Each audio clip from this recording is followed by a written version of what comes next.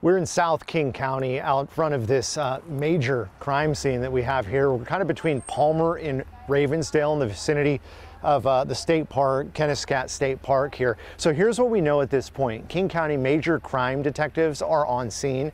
We know that this is a homicide.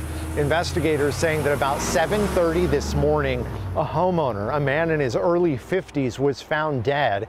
Somebody called 911. When deputies got here, they called for EMS. That person was pronounced dead and taken away from the scene. Now investigators are trying to put the pieces together and find out why this person died. They are saying this is officially a homicides detective. There's no active on-the-ground search happening at this point as far as kind of a threat to the greater community, but investigators say they're still working on figuring out potential motives here and seeing exactly who this person was and who may have killed him.